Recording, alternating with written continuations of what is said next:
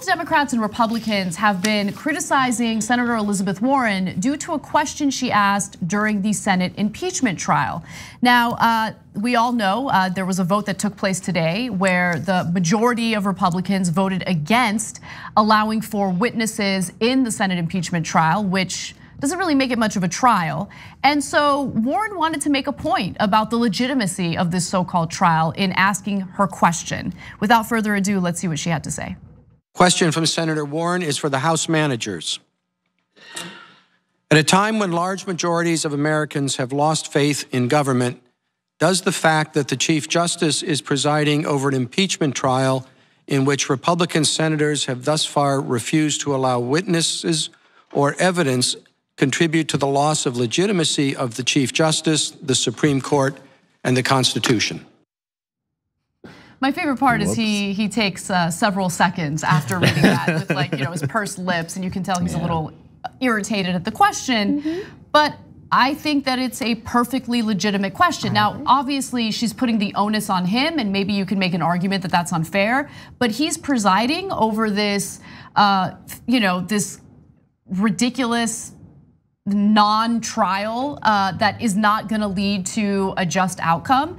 And the fact that there aren't witnesses allowed is, it's just wrong. It's wrong, and he knows it. He, as a Supreme Court, as a big part of the Supreme Court, he understands that this is not a real trial, and you're not getting the actual evidence, including the testimony of John Bolton, who was his national security advisor and who was involved in these conversations. You're not getting his testimony in the middle of this trial. That's insane. And so I have no problem with her asking that question, but a bunch of people are like, oh, how dare you? And I'm gonna give you Adam Schiff's response in just a minute, but I wanted to get your thoughts. Being a lawyer, and then in addition to that, just knowing everything about our government, how it should work in terms of justice and trials and whatnot, it's just so important to ask these questions because these are questions that go to the foundation of our democracy. And I know a lot of people, it might make them uncomfortable because this is reality, because this is a real consequence in terms of the people losing any kind of faith in the judiciary by having the Chief Justice preside over this non-trial that's not actually in the pursuit of justice. And Chief Justice John Roberts, he should know that. Right. And he knows that. It's just unfortunate that he's willing to continue to be a part of this without calling it out because maybe his side will win. It made me look, this game is rigged. This is not a trial. This is not legalistic as far as anything that I know about that and everything that I know about it. This was set up from the beginning, much like we saw involving the Supreme Court with Merrick Garland back in the day, right? So this is a clown show here. And so, maybe on a personal level, this wasn't as nice to Chief Justice John Roberts as it should be. But overall, the question is worth asking, right? Because at least she gets to ask the question and the question becomes part of our consumption as American citizens, trying to understand what the heck is going on here. Why are our institutions so corrupted by corporate money and politics? And this is, we saw, for example, with Mitt Romney, these guys are horse trading with deciding who's not gonna, who's gonna ask for witnesses to have. Yes. They are horse trading. Don't look at what Susan Collins or Lisa Murkowski say. Look at how they are deciding who will vote in such a way so that they don't cross the threshold. So they maintain power. Precisely. Yeah. That's what it's really about. Their decisions aren't motivated by morals, principles, ethics, none of that. Or evidence. Or evidence, right? God forbid. The only thing that motivates them is their desire to maintain power. Yes, and what's the point in having that power if you can't use it to accomplish what being a senator is supposed to accomplish, right? You're supposed to represent the people of your state, the best interests of the people of your state, even knowing that taking a leadership role and doing something unpopular could hurt your political career, right? But it's the right thing to do. Yeah, because also it's your job. That's what's killing me with all these people. None of them are doing their job. Yeah. And if all you had to do is do your job, the system would work as it should. Right. And so I've had to check out of this stuff for my own mental health because just watching the deterioration of our democracy and also watching these people they really are tearing apart our system. Definitely. And if it doesn't fall apart this time, this will become the model and then it will fall apart. So I want to show you how Adam Schiff, one one of the impeachment managers, reacted to Warren's question. And then I want to talk about this nonsense call for civility, because I think that's really at the heart of what we're seeing here. Take a look.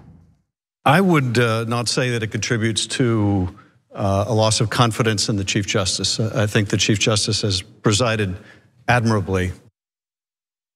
And then he continued to say, yes, we are a more than fallible democracy and we don't always live up to our ideals. But when we have a president that demonstrates corruption of his office, unlike other countries, there's a remedy. I don't think a trial without witnesses reflects adversely on the Chief Justice. I do think it reflects adversely on us. I think it diminishes the power of this example to the rest of the world. But he's presiding over it, so he's part of this. That's right. Right? And so he had no problem admonishing both sides, drawing this false equivalency between Democrats and Republicans in the Senate impeachment trial. We know which side is doing its best to help cover up the criminal behavior of Donald Trump.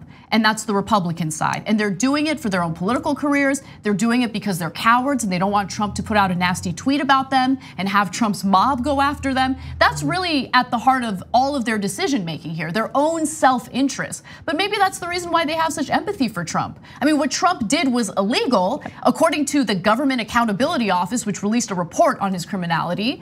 But maybe they understand how personal interests and the desire to maintain power trumps everything else. Absolutely, because they may be guilty of it or may become guilty of it at some point in time, and they don't want to be held responsible for that. Right. And it's really sick, these calls for civility.